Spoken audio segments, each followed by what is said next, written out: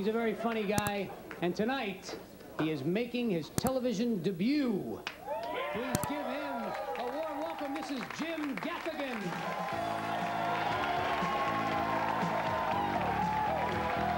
All right. Thank you. Oh, thank you. Thank you very much. Thank you. All right, start laughing. That's good. You lead 'em, Missy. Let's go. Oh, wait. Let's go.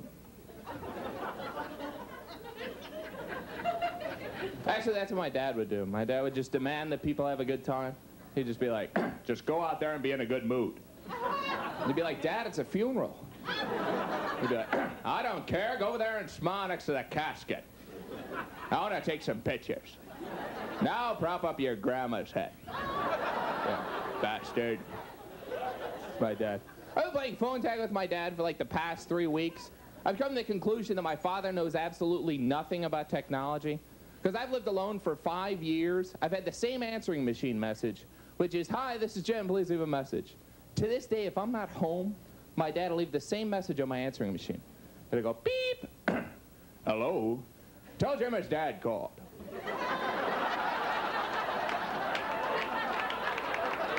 Who's he talking to? Yeah, Dad, my answering machine. Tell me he called. I would have called earlier, but the toaster told me I was hungry.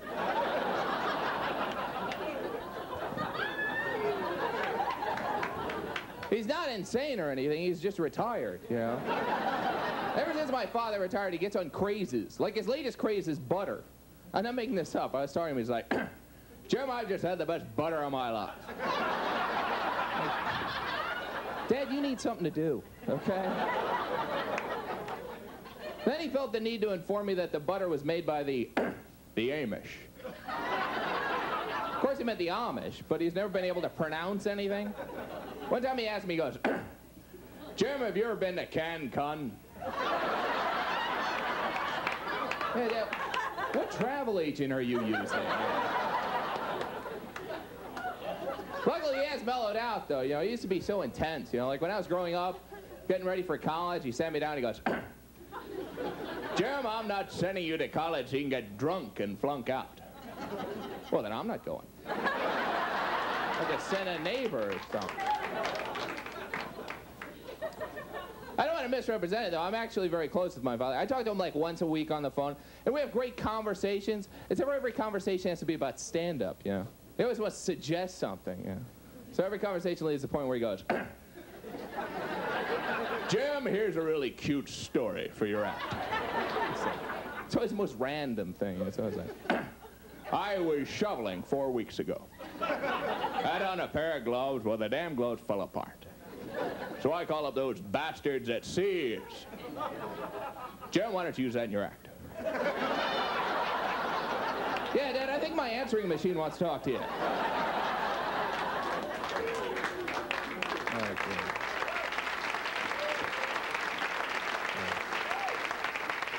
A lovely audience, and I love how half of you are looking at me like, that is the whitest man in the world. No, I feel it's like the first thing people notice about me. You know, I could be skipping down Broadway right now, juggling dildos, and people would say, oh, look at how pale he is. Wow, he's white. Actually, my goal in life is to marry a very first skin redhead and have invisible children. Wouldn't that be cute? And now I'm going bald, too, which I like to think it's just God's way of saying, now let's see you get laid.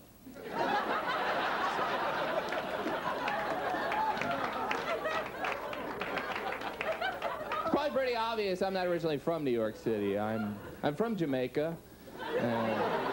I'm in a reggae band called You Be Really White.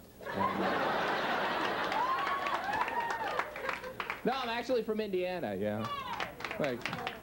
Thank you. There's one person. The rest of you are like... See, I love telling people I'm from Indiana, you know, especially New Yorkers, because you guys are so condescending. You know, it's always like, you're from Indiana? Well, welcome. It's electricity. This is a shoe.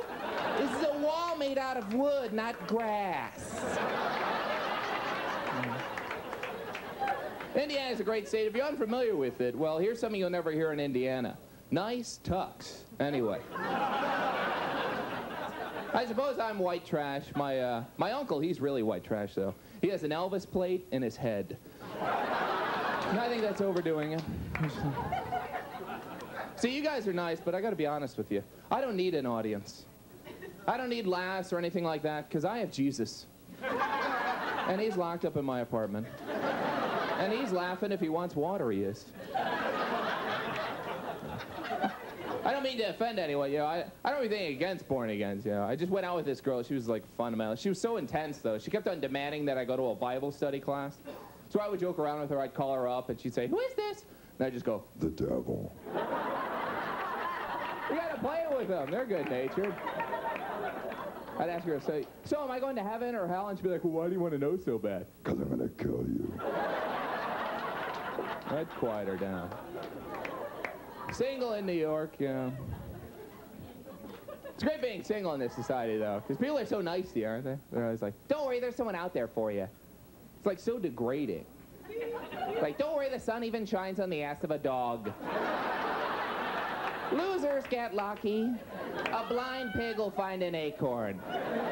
McDonald's hires the retarded.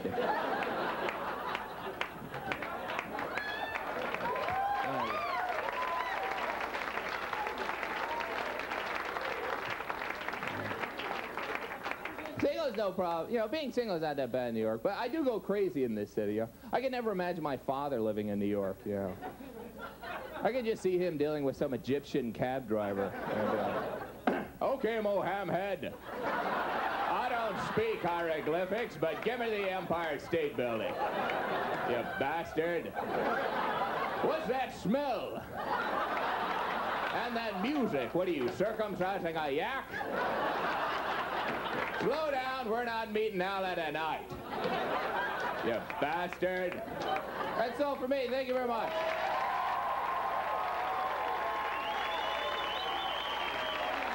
Jim Gaffigan. Hi, thanks for watching. Hit subscribe if you want. If you want to see more stand-up, I have more stand-up, or if you want to see an original show like Let's Get Cooking or the Mike and Pat Show, that's available on my channel. But also, just know that I'll be posting a new video every day during this pandemic or until the world ends. Please hit subscribe and turn on your alert or notification button.